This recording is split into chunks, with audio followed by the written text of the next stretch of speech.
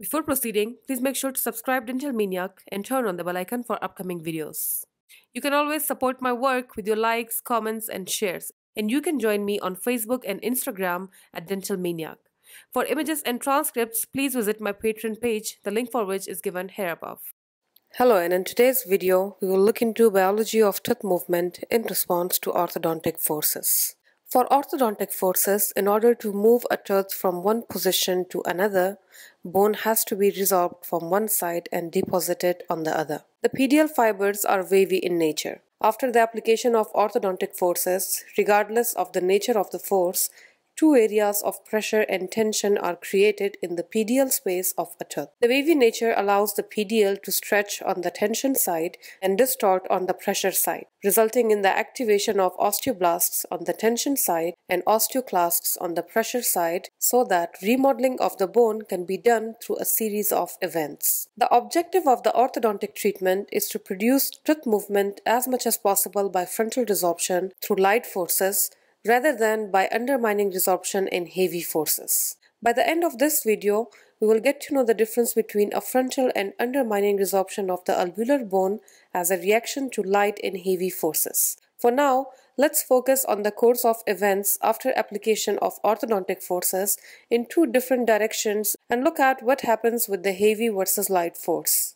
To define light and heavy orthodontic forces, a light orthodontic force is a force that causes compression of blood vessels in the pressure site, while a heavy orthodontic force is the force that completely occludes blood vessels on the pressure side.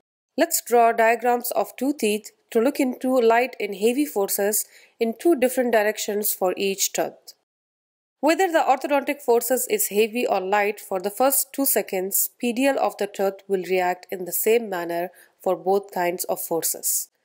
The alveolar bone bends for the initial 1 second of force application, and this occurs because of the generation of the piezoelectric signals as we discussed in our previous video. If the force application continues for 1 to 2 seconds, the tooth moves with its entire attachment apparatus. The course of events after the first 2 seconds is different for heavy and light forces.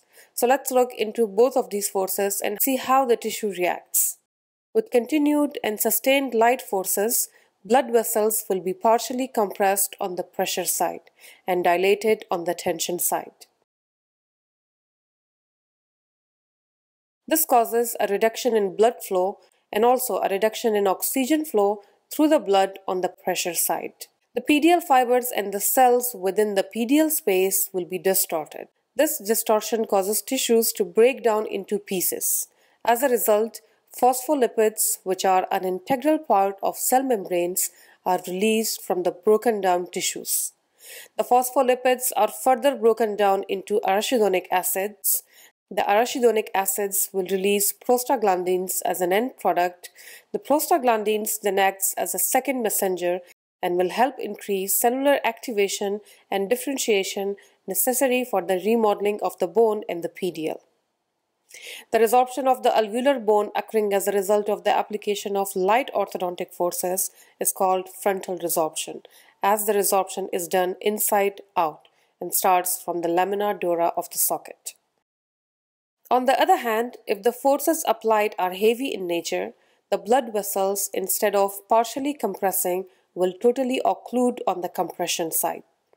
When this happens, instead of cells being stimulated from the pedial space, the pressure side undergoes an ischemic and sterile necrosis. It's called sterile because there is no pathogen involved. The area of sterile necrosis has been termed the hyalinized layer. Osteoclasts from the nearby undamaged area adjacent to the hyalinized and necrotic zone will start resorption of the bone underneath the necrotic layer. This resorption is called undermining resorption, as the resorption occurs under the hyalinized layer or under the lamina dura. The resorption of the alveolar bone with heavy forces takes time, hence the tooth doesn't move until the resorption is done. If seen through a graph, we can see that soon after the resorption is done, the tooth moves, or let's say jumps, to a new position. The tooth doesn't move for further few more days until the next round of undermining resorption occurs. If this graph is compared with the light forces, In light forces, the movement of the tooth occurs in a slow, smooth, and continuous curve throughout the treatment time. I hope you enjoyed this video. Please do consider subscribing, give a thumbs up, share the video with your friends, and let me know if you have any questions in the comment section below. Thank you for watching.